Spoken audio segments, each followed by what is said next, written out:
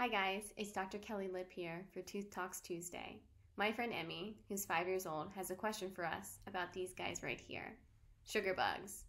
So Emme, what's your question? How do sugar bugs cause cavities? So Emme, what do you think causes sugar bugs to give you cavities? Because you eat too much sugar? You're completely right. Sugar does cause cavities, but there's a whole lot more to the story than just sugar.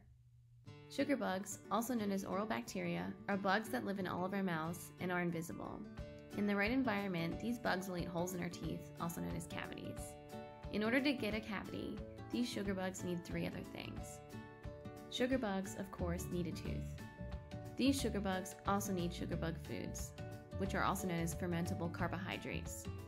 Foods that sugar bugs like include anything with sugar in it, so candies, crackers, fruit snacks, and chips are great examples.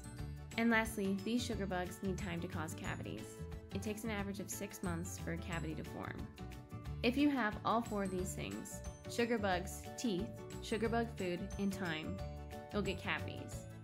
And if any of these 4 components are eliminated, you won't get cavities. So, if you have really good oral hygiene habits and you're doing a great job at brushing and flossing every day, you're less likely to get cavities because you're constantly removing the sugar bugs from your teeth. And if you don't have any teeth, you won't get a cavity. This is why newborn babies can't get cavities on their teeth until they come in. If you're not eating a lot of sugar bug foods, then you also won't get a cavity.